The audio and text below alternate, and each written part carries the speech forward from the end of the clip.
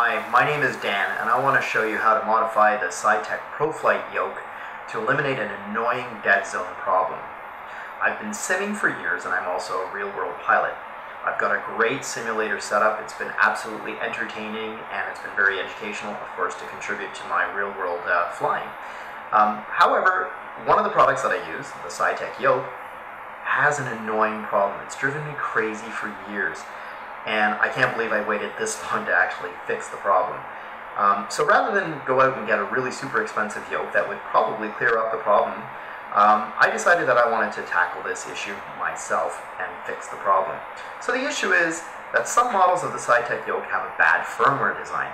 It's not a registry issue, it's not a driver issue, it's not a calibration issue. There is simply a bad firmware in the Saitek which misreads the potentiometers that read the roll and pitch inside the yoke. So, what does that mean? So when I'm rolling to the left or to the right of center 5 degrees, left or right, or pitching forward or backward 5 degrees from the center on the yoke, there's a complete dead zone. There's no reaction on the simulator.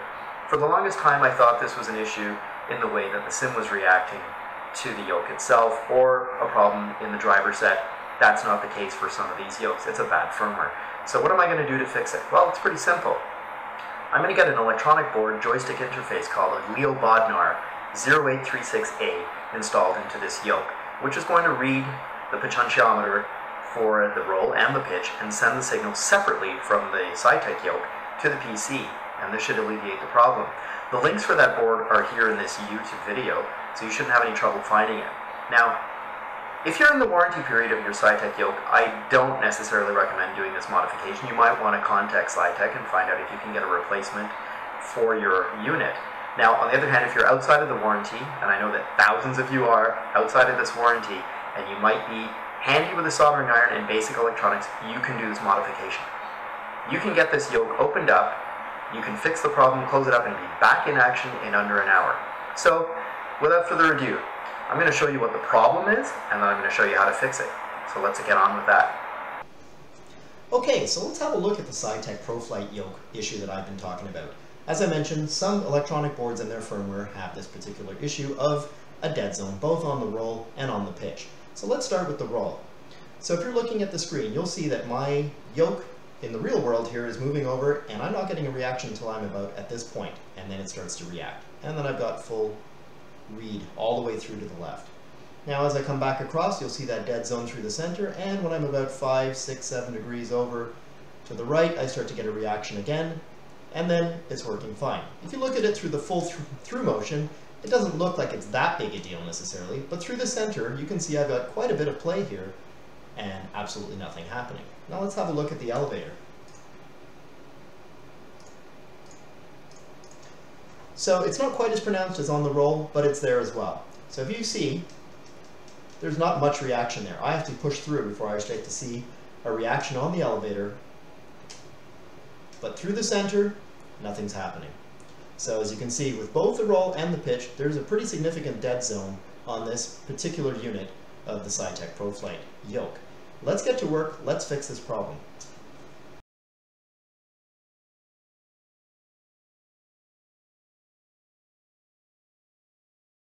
Alright, so we're back with you, and what we have already here is the opened up Pro Flight Yoke from Saitek.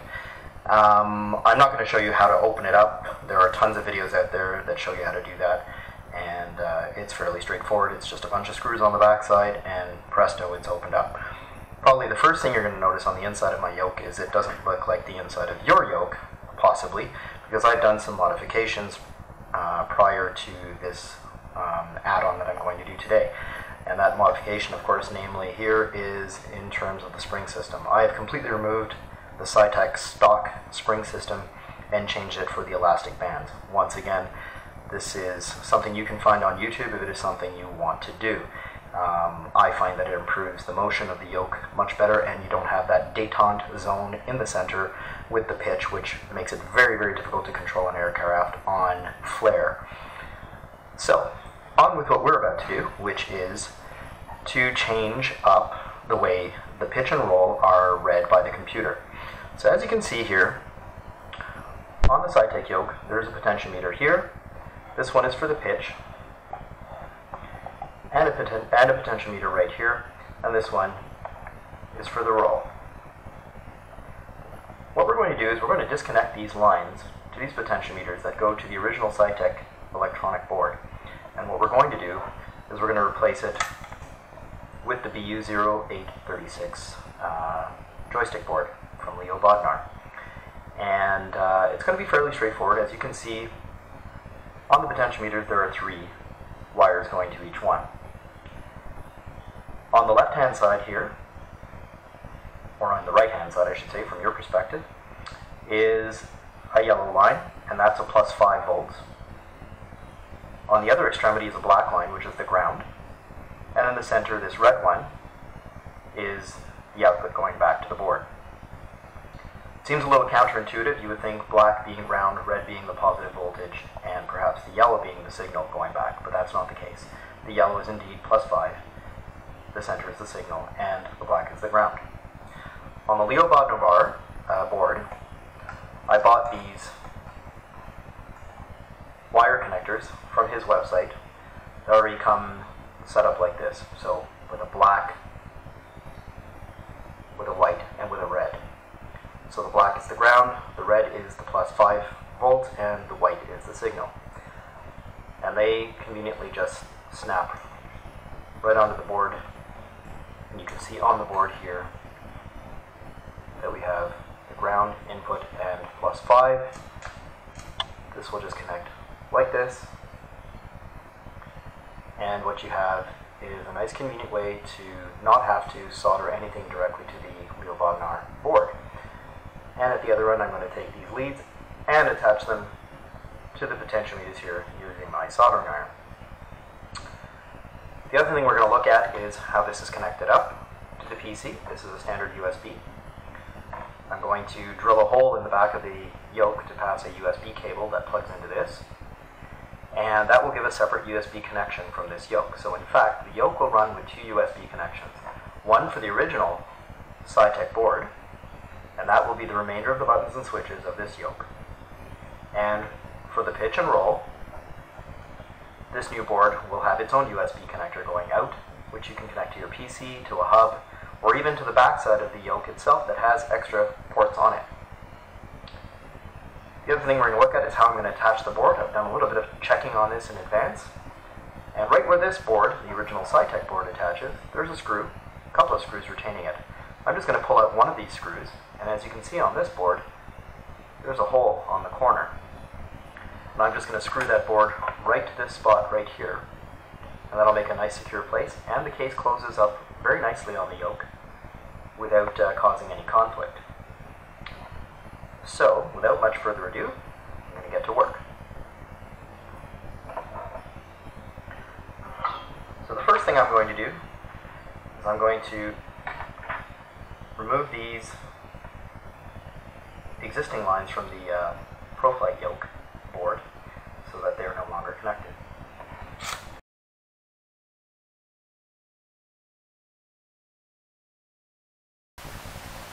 Alright, so just to continue on, before I remove the solder from this one, I just wanted to carefully insulate this first set of wires and put a little label on it to indicate what it is. So this is in fact the roll, so I used a little bit of electrical tape to insulate the wires, and then I put the label maker label on here that I printed out. I don't know if you can see that on the camera or not. That says roll. So now I'm going to proceed on removing the 3 other solder connected wires right over here.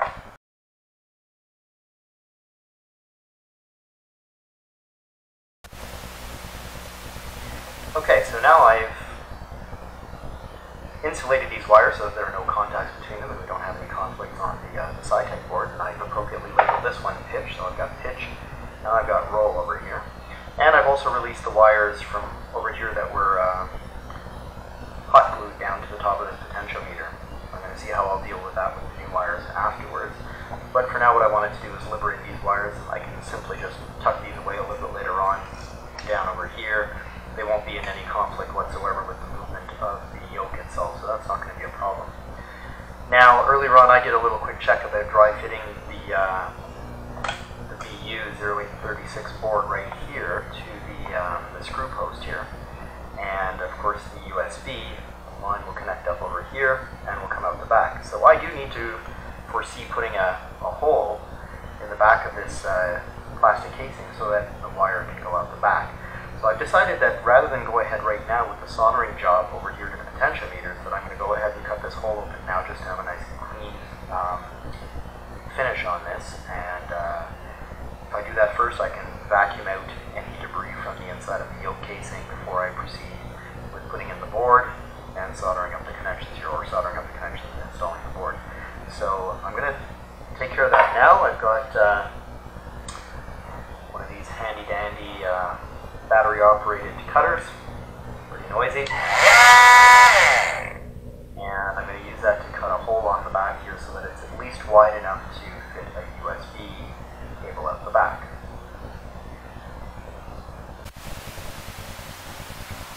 Alright, so I've identified that I'm going to make a hole right here. There's a screw post right there, and then this is the back corner here. I'm going to put this right about here, and it'll be just deep enough for the wire to get through. So this is going to be noisy, so bear with me.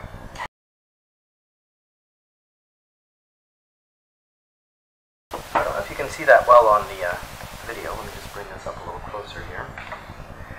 What you'll see is that I've scored in 2 cuts here, and now I'm just going to take a pair of pliers and break this piece out. There's no point in trying to use an electric tool like that to try and score across here. It's just going to make a mess. So let's see. I've got this right here. Let's see if we can break this out nice and clean.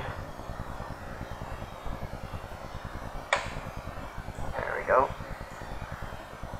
Doesn't have to be perfect, of course. I'll clean this up a little bit off camera to get this liberated here. But as you can see, very easily, just use the back side of these USB line, you'll see that it'll be able to pass through the very simply, just the thickness of one USB cable. Alright, so now that we've made that hole in the back here, I've taken care of cleaning up the inside of the casing so that there's no plastic debris left here. I'm still a little bit bothered actually by these wires that are loose here, so I'm a huge fan of tie wraps. So I'm just going to fold this over right here. I'm just going to connect it up to this cable that's right here. Put a tie wrap around it like that. Zip it up so that it's out of the way. And voila. Just cut off this excess piece of tie wrap like that. And now that's out of the way. So, what are we going to do next? Well, before we install the actual PC board itself inside, I'm going to solder up the wires to the potentiometer. Now, if you recall, when I showed you this, it's red, white, and blue, and when we lined it up on the USB board itself, red was the +5, black was the ground, and white was the signal. So what we're going to do is in that order, as mentioned earlier, we're going to set up black ground on this side here. We're going to set up the white in the center and the red on this far side over here. Alright, so we're going to continue on. What we're going to do next is attach the lines to the potentiometers themselves. And I recommend pre-tinning the ends of the leads, of course, with your soldering iron and some solder. It just makes it a lot easier to make the connection. Now, of course, having enough free hands to hold the wires and hold the solder and the soldering iron at the same time can be a little difficult. So my little trick is to take a little one of these clips here, and I'm going to just attach it along the plastic here like that, just so that I have access to my lines nice and free. I'm going to take my solder here and my soldering iron and just pre-tin these lines. So here's the red line, a little bit of solder on the end of it, there we go. The white line,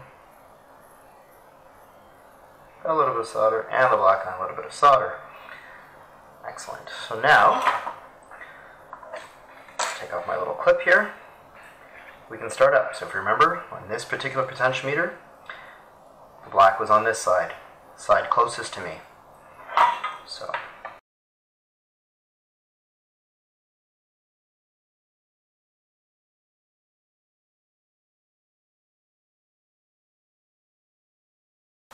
alright, that's nice. And it's hooked up. So my +5, my signal line, and my ground are now attached to that potentiometer. Now I'm going to do the same with a second set for the roll potentiometer.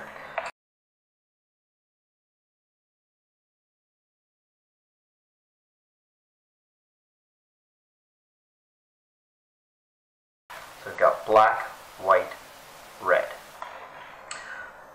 So now we have these two sets of lines nicely soldered up to the board, and all we have to do now is attach the PC board itself inside here where I mentioned I would do earlier. So I'm going to remove this screw here. So can you see that right here? This screw here is the one closest to me. I'm going to remove a little black screw. Careful, it's tiny. You don't want to lose it like I just did. I think I've got a magnet on the end of this screwdriver, so I got it back. So we're good.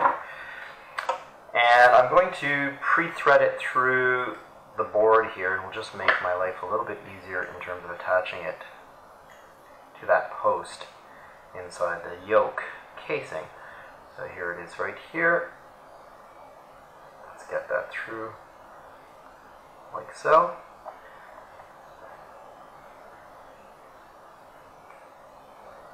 Alright, so that works no problem. You'll see from a perspective which screw point I chose. It's up here in this corner, closest to the USB port itself, because I want the USB port pointing backwards towards the end of the case so that I can get my line out. So now I'm just going to line this up with the hole that's holding the other PC board and screw that on. And we're going to leave a little bit of a gap. You can see that I can, if I leave the screw loose, I can move this about left and right. And we don't want it all the way over here because it might conflict with the Saitek board. So I'm going to give it a little bit of an angle before I screw it down so that there's no chance of an electrical contact between this board and the Saitek board. Perfect.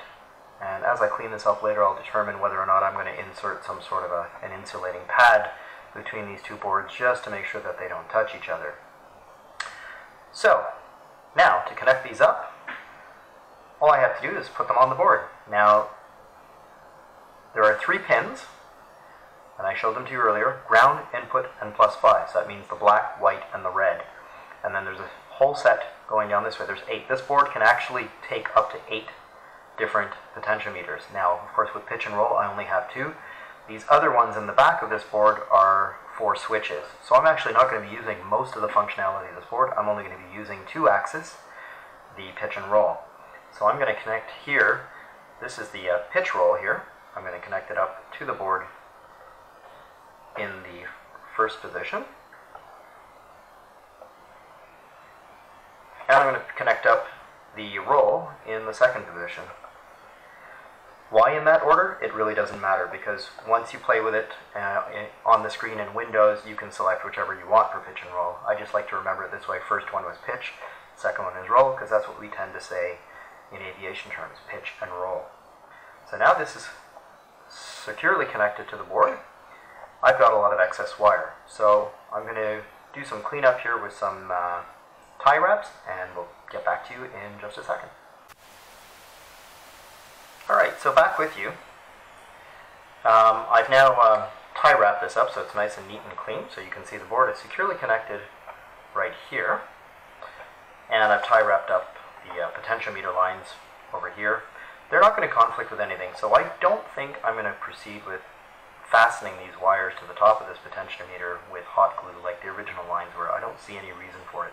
There's a lot of room in this case, and I don't think there's going to be any conflict. Of course, if there ever was, I'll just open it up and I'll fix that. So the next thing I'm going to do before actually reassembling this, and of course attaching this USB cable here, is I'm going to do some testing. So I am going to connect a USB cable up to this port here, and I'm going to plug it back into my PC and do some testing. So bear with me on that. We'll show you some of the tests and see how this works out for the pitch and roll access with this new board. Okay, so now that we've got it wired up, what we're going to do is hook it up to the PC and see what kind of results we get. So, well, in fact, I've kind of cheated. So I've already hooked up the USB to the USB joystick card here, the BU0836, and this line is going out, and I've got it plugged into my PC. Now, up on the Windows screen, you will see that the BU0836A interface is now installed.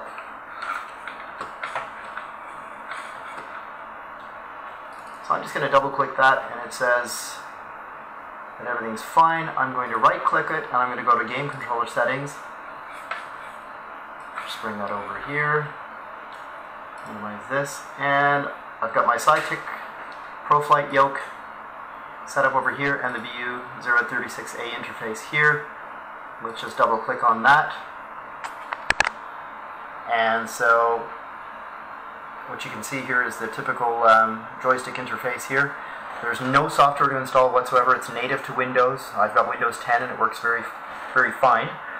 Now I've got the yoke down here, and I'm going to try some movements, some roll and some pitch.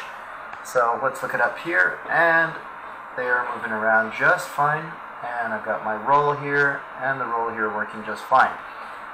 Now the one thing I did tell you earlier on is that I had sort of arbitrarily connected these connectors in the first pin slot and the second pin slot, saying I would go logically pitch and roll.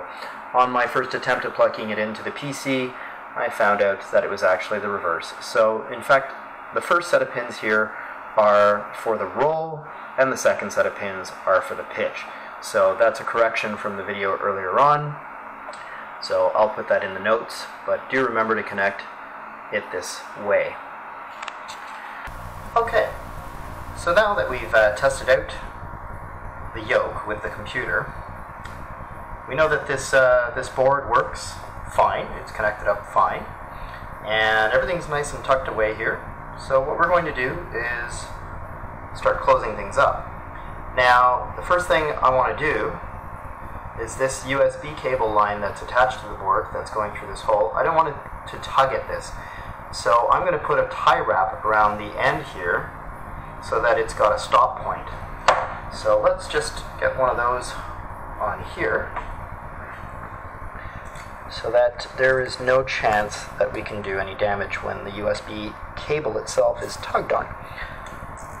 So let's just tighten that right up over here, nice and snug. Cut off the excess like that, and that will, once this case is closed up like that, it will stop here. This will not move, which is nice and secure, and should give us some carefree operation later on.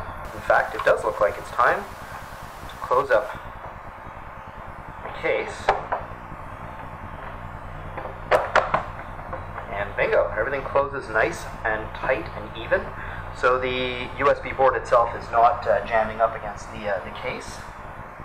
And if I turn this up over here, oh, I see I've got a little bit of play here. I'm just going to close that up here.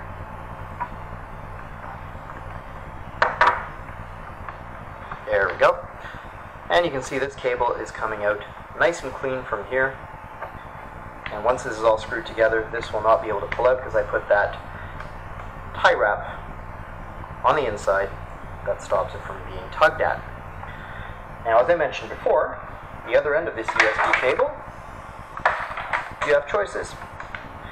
You can connect this to your PC directly, you can plug it into a hub, or on the back of the Saitek, there are 3 USB ports. If you're not using one of them, there's nothing wrong at all with plugging this in just like that. Now, it is a good idea with these yokes to use the +5 volt adapter that you can buy. It's 1.5 amps, center tap is positive. You can get it from Saitek, you can buy them online, you can find them on eBay, you can find them on Amazon. Really good thing to get one of these, plug it in here. It supplies a nice steady 1.5 amps or 5 volts to this yoke, which is great if you have other things plugged into it. So I'm going to seal this all up and get all of my simulator reassembled, and we'll do some testing. Alright, so we've got the Pro Flight Yoke back together again with our electronic board in place, everything plugged in, everything reassembled here. Let's have a look at how well our roll is working. I've got a nice linear flow all the way through, left to right. And let's check out that dead center. Is there a dead zone anymore? No, there isn't. I'm getting an absolute reaction for every slight movement that I make through this roll axis. So, totally smooth, left and right, and I've got little subtle movements right through the center, absolutely no dead zone. Now let's have a look at the elevator.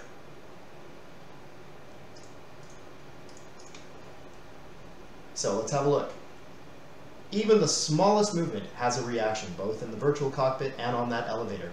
And I've got a nice smooth movement all the way through. Back to front, and in that center, absolutely no dead zone. So I've got complete smooth movement right through the elevators and ailerons, and none of that dead zone anymore. And that's how we fix this yoke.